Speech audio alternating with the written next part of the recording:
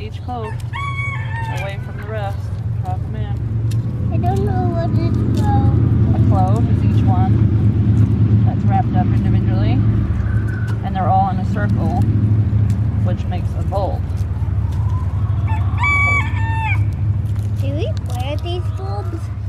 Not these ones. We're going to plant these, but they're not from the ones we planted. You see they're already starting to grow. We're late in our garlic planting again, but you can plant garlic pretty late in Georgia and still have a good crop. So we are not too worried about planting late. It'll still be good garlic. Here's a big one.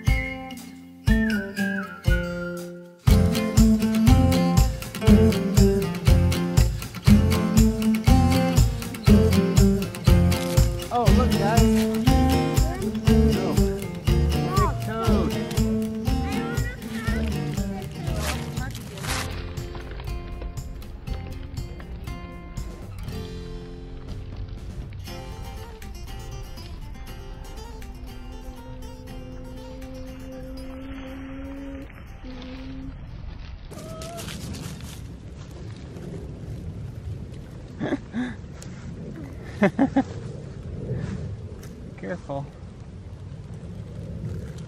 Like what you got there, Liam? a toad? A toad? Yeah. Uh-oh. How about it? Why don't you go let him go over there? I want to pat it first. Oh.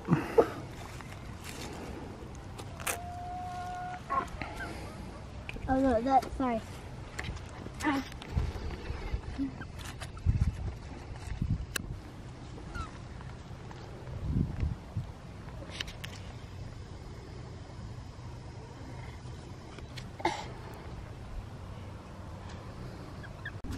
So what are you doing?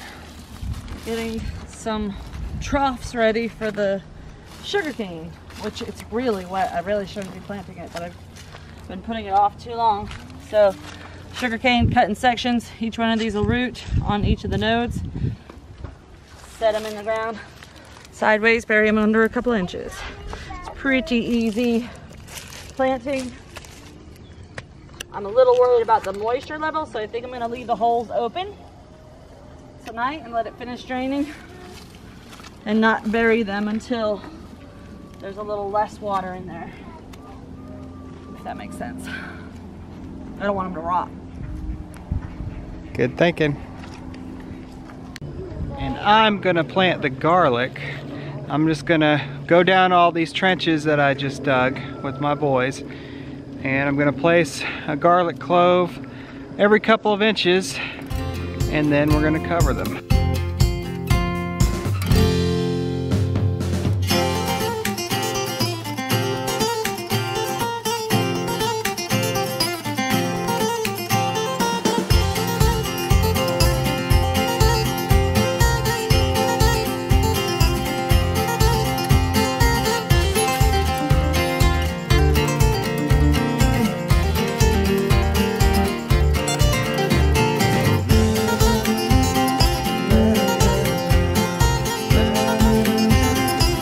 Wow, 3 inches of rain. No wonder why the garden is soaked.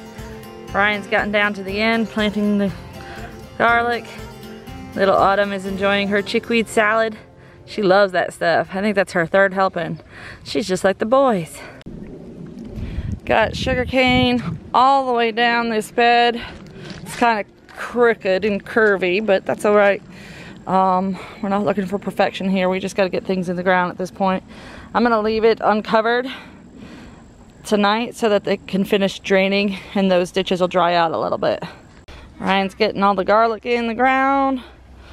He says we're gonna run out of room, so he's planting them pretty close together.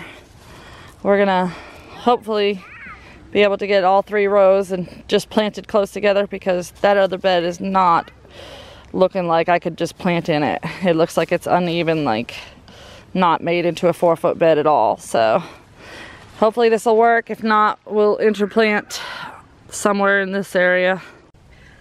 All right guys, I just spotted something down here that I just can't wait to reveal.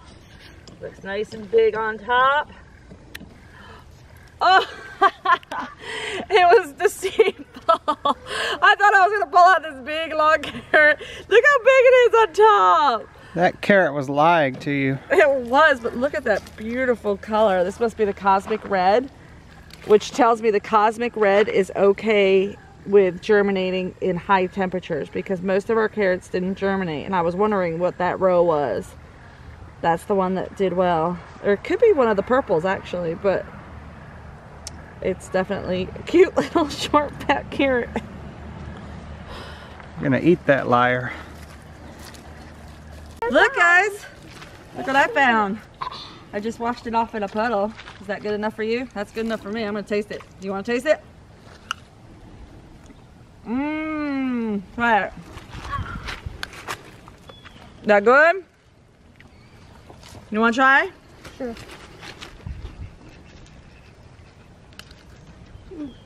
It's really sweet. Yeah. Really sweet. You wanna try, Ryan? Sure. Mmm. One more?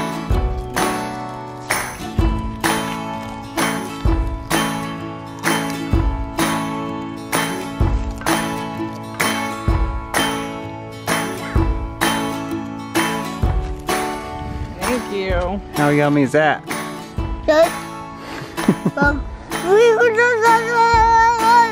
Don't talk about food in your mouth.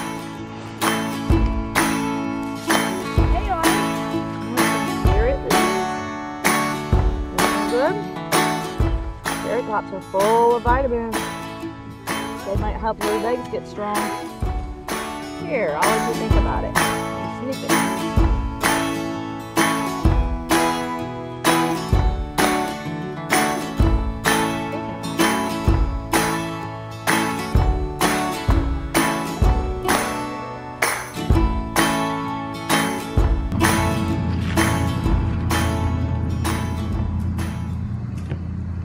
Look at my perfect angels sunning themselves. Look at them. Beautiful goats. They're all chewing their cud.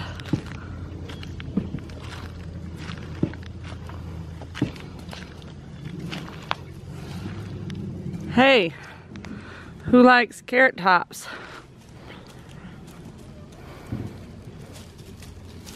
Precious and Blossom, they're sniffing. No? How about you, fancy girl? I'm surprised. I expected you guys to be excited about this. Nope. There you go. How does it taste? It's delicious, isn't it? Meh, mediocre, I guess, huh? Let's see. Dominique wants it. Nope. So while Ryan is getting the last of the garlic in the ground, I grabbed a pitchfork and I filled up the gorilla cart with some unusable hay. It was hay that we got last summer. It was a round bale that had broken, and so we got it for free. And we thought it was good feed hay, and then we thought, well, if it's not, we can use it as bedding. Unfortunately, it was during the time that we had some type of mildew or fungal infection. Some type of toxicity was going through our herd and killing goats. So I could not use any hay that even had the slightest resemblance of mildew or mold. While I didn't see any mildew or mold on the hay, it had a musty smell.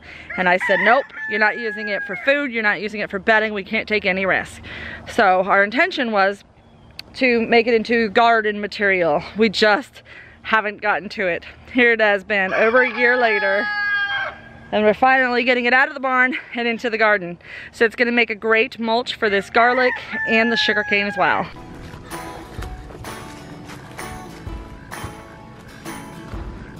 Almost count them all? Yep. How many are left? Just a couple. Couple more. Doing a good job, boys. Yep. So we ended up with about 5 rows instead of 3, huh? This one's good. Over here. And this one's good. Over here. Think we'll be able to eat this much garlic, Ryan?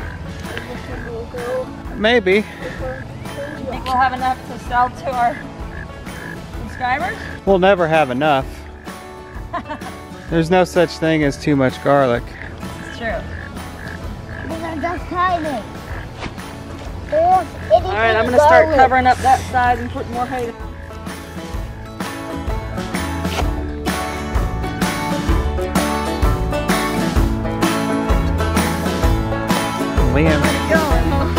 Liam's walking like a swamp thing.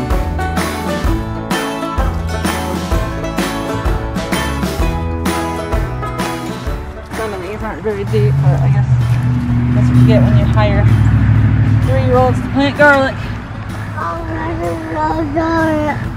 Are you okay? Yeah? We have a good amount of hay to put on top of all of this shallow planting, so it should still be alright, I hope. Better than nothing, and when you got kids helping, it's worth a few shallow plantings. I think they're gonna be fine.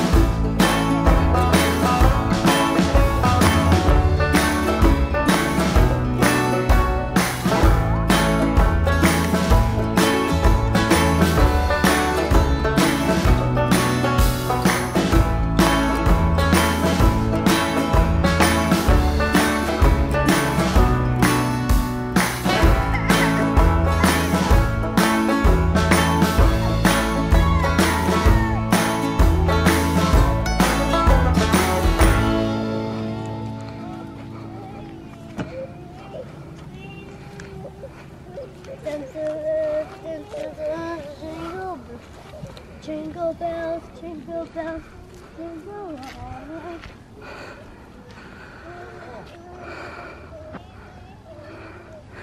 All right, boys, I think we got it. I sure am grateful for all your help.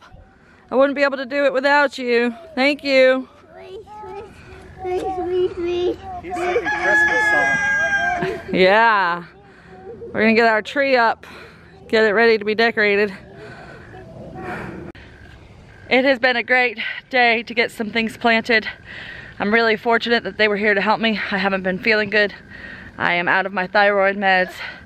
They are on back order, and I didn't plan accordingly, so I've been on a half dose for the last week, and now I'm completely out for the last 3 days, and I'm really feeling it in my brain functions badly.